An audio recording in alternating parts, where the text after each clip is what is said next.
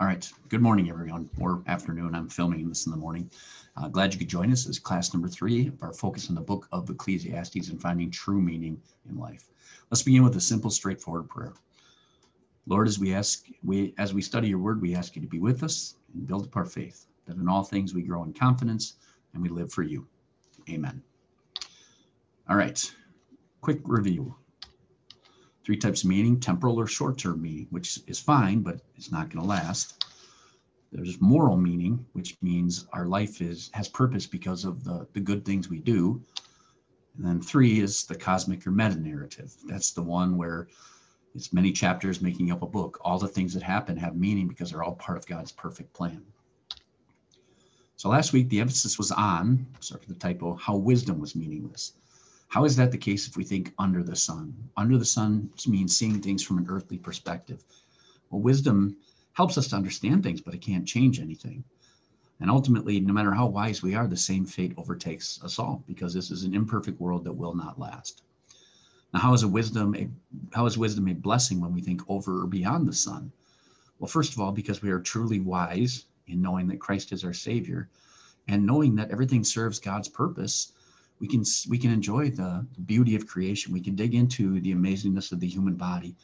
Wisdom is a blessing when we see it from the right perspective. So Solomon, the smartest dude ever, tried finding meaning in wisdom. The problem was his perspective was all wrong. Under versus over. He was looking at things from an earthly perspective. And what he realized is the more I learn, the more I see how messed up this world is. And the more I learn, or the wiser I get, I realize things should not be the way they are. Never one to give up easily, Solomon tried to find another way to find meaning: pleasure. Now, when you hear that word, what sort of things come to mind? Maybe we think of partying and living it up and stuff like that. So yeah, I may think of that carefree, do what you want life. But more generally, seeking pleasure means trying to be happy. Now, is that necessarily wrong? No, but you have to see things from, probably sick of this phrase, the proper perspective. The new rich. Now, the old way of becoming rich, what was it? The author says, past generations saw the goal of life as amassing wealth, doing whatever work was necessary, including work you didn't really enjoy, to secure a comfy retirement. So the old way was work, save up, and then when you're older, you can enjoy it. Now, have you heard about the new way, the new rich? I hadn't. And what that means is this. Why the new rich say, why spend your best days doing work that's often unfulfilling or not enjoyable, so that when you begin to slow down and have aches and pains, then you get to enjoy yourself? The paradigm should be turned on its head. The goal ought to be to design a life in which you can enjoy yourself now. There are 2 strategies for doing this. 1, work more efficiently and in bursts of greater intensity, with the goal of then being able to take frequent extended breaks. The example would be work like a dog for 6 months and take 6 months off traveling the world. And number 2, maximize the aspects of your work you enjoy and minimize the parts of your work life you don't. So it's work for 6 months and then enjoy the fruits and then get back to work. Don't wait until you're old. Live your best life now, to quote Dr. Phil.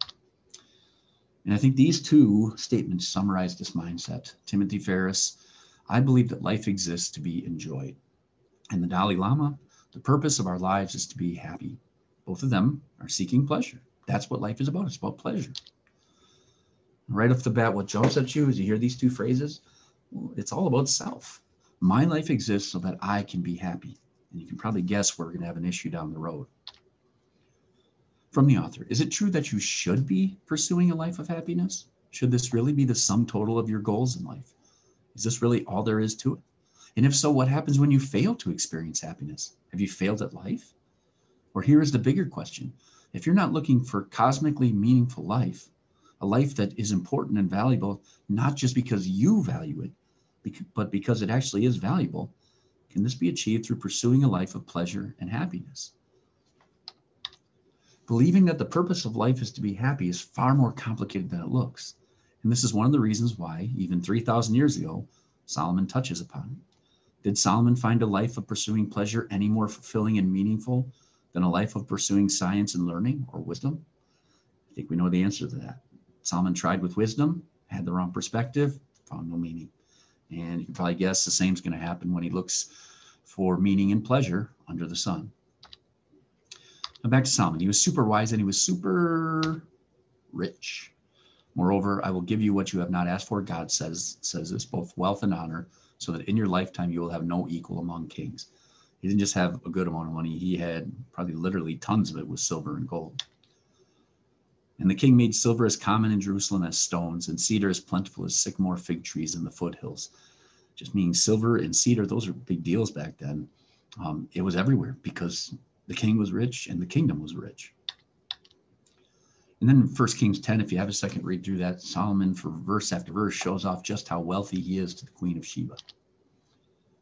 So in order to have a happy and meaningful life, and here's important, from an under the sun perspective, what was Solomon lacking? Ultimately, nothing. Under the sun means I got wisdom, I got money, I got all this good stuff. My life should have meaning. I should be happy. So keep that in mind as we pick apart Ecclesiastes 2. Solomon, I said to myself, come now, I will test you with pleasure to find out what is good. But that also proved to be meaningless. Laughter, I said, is madness. And what does pleasure accomplish? I tried cheering myself with wine and embracing folly, my mind still guiding me with wisdom.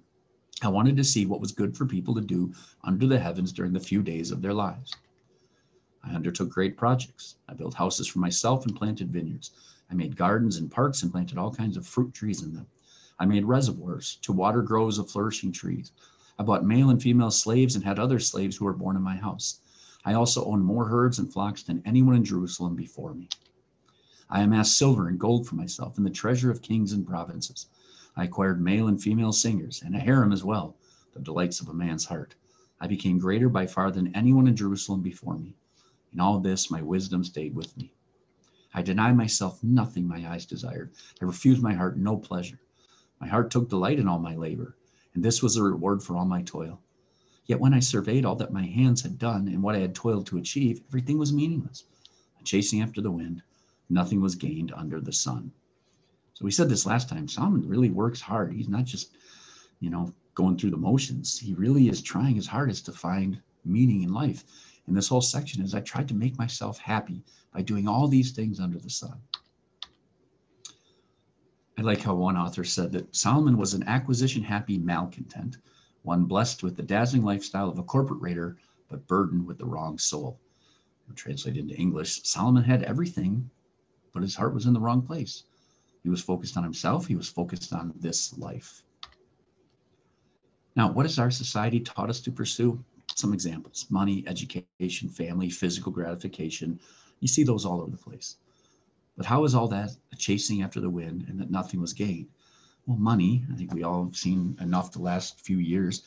Money can be great one day and practically worth nothing the next. The stock market tanks and it's gone. Education, how many kids have a degree in Middle Eastern Renaissance poetry? I know that's mixing things, and now they can't find a job. Family, we love our families, but think how often families can let us down or how often we let down our family. Physical gratification, it feels good for a while, but it either doesn't last or it can lead to some really bad stuff. In the end, all those things end, and they don't truly bring us happiness.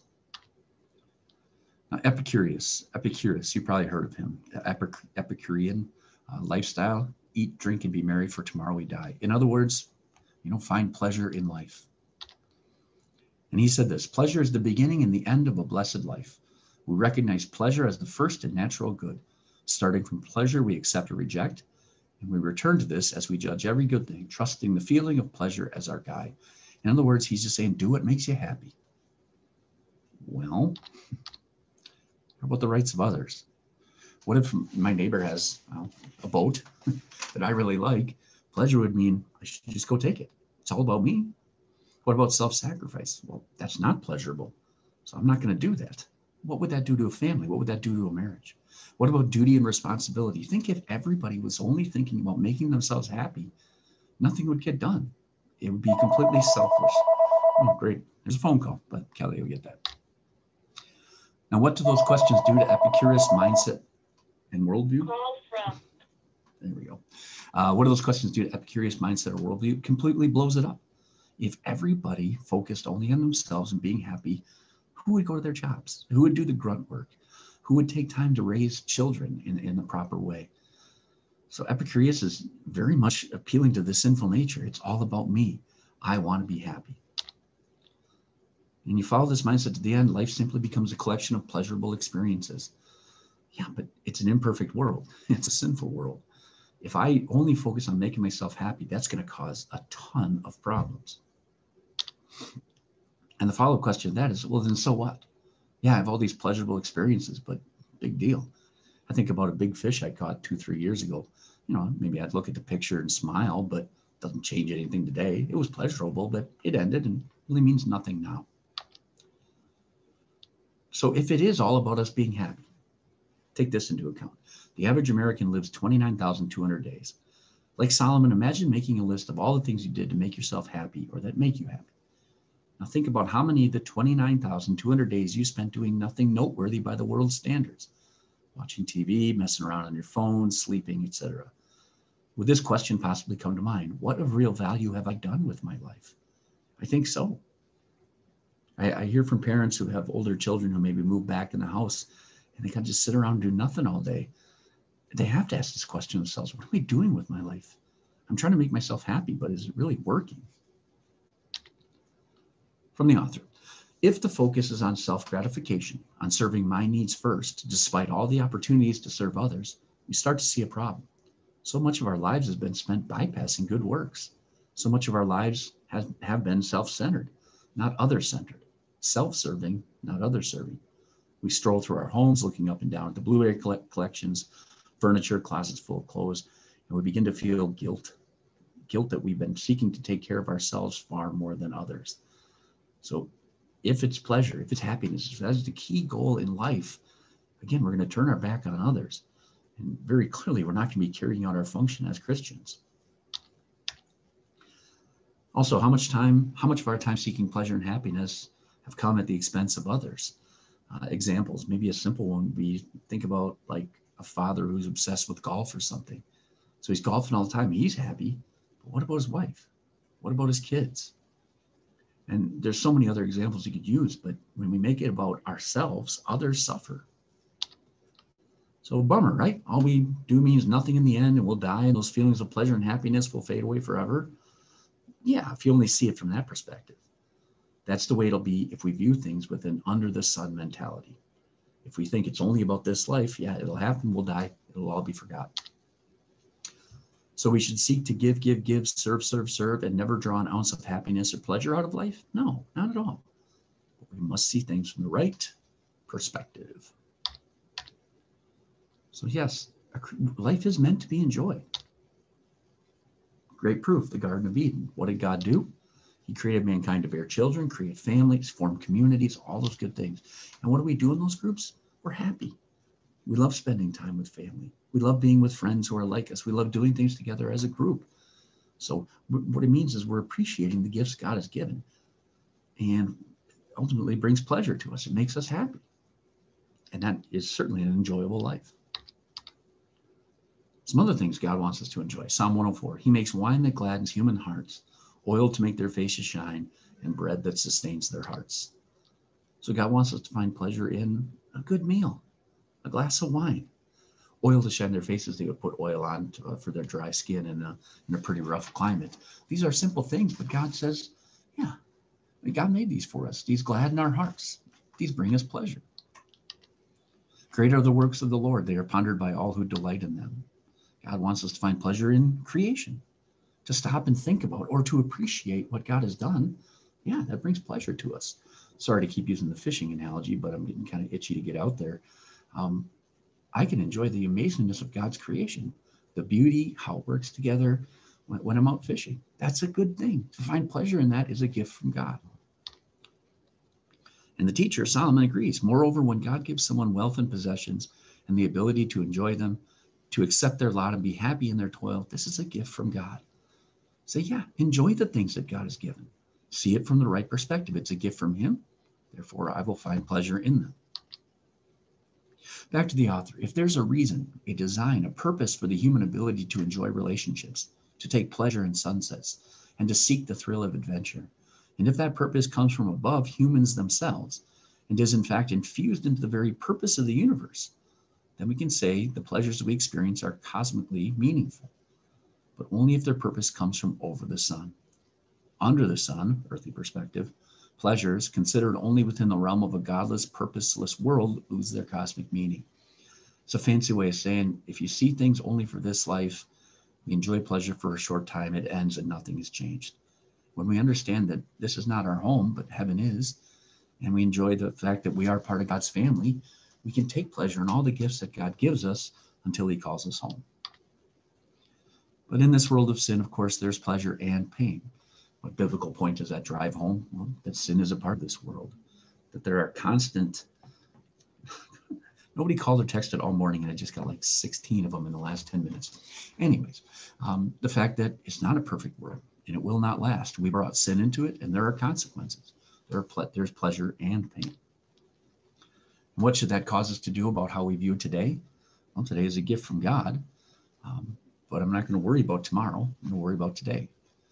But the future, though, it's an understanding of saying it's not about amassing things in this life or having all these pleasurable experiences. It's about staying focused on my Lord.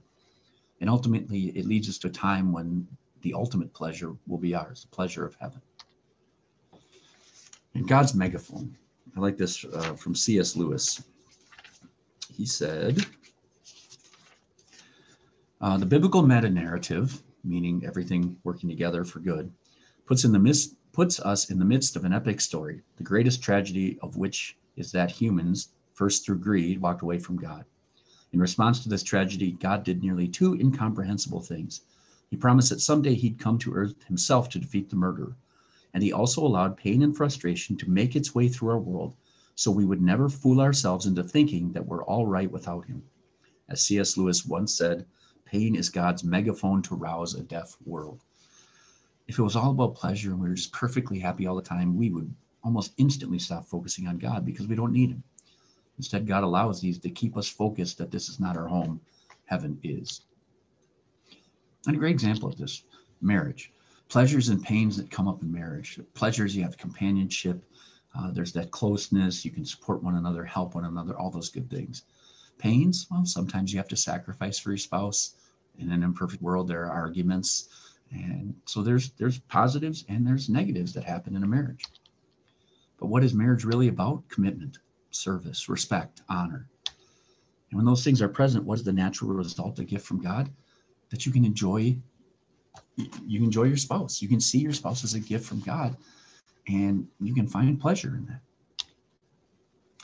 Now, Jesus in the two greatest commandments, he tells us to do what? But what is the result for us and others? He said, love God and love our neighbor. Because I love God, I will love my neighbor. If my neighbor loves God, well, then he will love me. It's like a husband and wife, when they respect and honor one another, it works well. The same way it should be in all our relationships. When we are doing what is expected of us and others are doing what's expected of them, that it makes for a very pleasurable life. From the author, and so we're called to a life that ends up finding pleasure without living for it. I think that's a great phrase. Living for pleasure means, what do I have to do to make myself happy? Instead, when we carry out our calling as believers, we will find pleasure with our families, in our marriages, with our friends, or enjoying creation. This life of love brings us pleasure from three sources: knowing the biblical meta-narrative, that everything is a part of God's plan, serving others, and tell me that's not pleasurable, that feeling of being able to serve others, and pausing to simply enjoy the pleasures of life in God's world. And I would say there's no place better to do that than on the front of a boat. And Solomon agrees with this. So I commended the enjoyment of life because there's nothing better for a person under the sun than to eat and drink and be glad. Then joy will accompany them in their toil all the days of the life God has given them under the sun. He says, I commend it. You're living out your life. You know where you're going. You know the Lord is with you. And as you go through life, the Lord blesses you with pleasure after pleasure because you have focus on the right perspective. So in closing, life is beautiful. God did build us for pleasure and so much more. That's what the author said. And final comment, how can only a Christian truly say and believe that? Well, first of all, because God's involved. But life is beautiful only when we understand that, yeah, there is pain, there is hardship, there is suffering. But life is beautiful because A, it's a gift from God. B, God brought us into his family. C, it gives us an opportunity to show our thanks. And D, heaven is our home. We can enjoy today because we know that today the Lord will be with us. We can enjoy tomorrow for the same reason. And we can enjoy every day God gives us. We can have pleasure and be happy because we know a time is coming where we will be welcomed to our eternal home. So I guess the main point for this one has been, we don't live for pleasure. We live to serve our God. But in doing that, God blesses us in many cases with a happy life. No, it's not perfect, but that only reminds us that we are going to a perfect home. So there you go. Thanks for joining. We have 2 more classes. We will have that video out next week. God bless.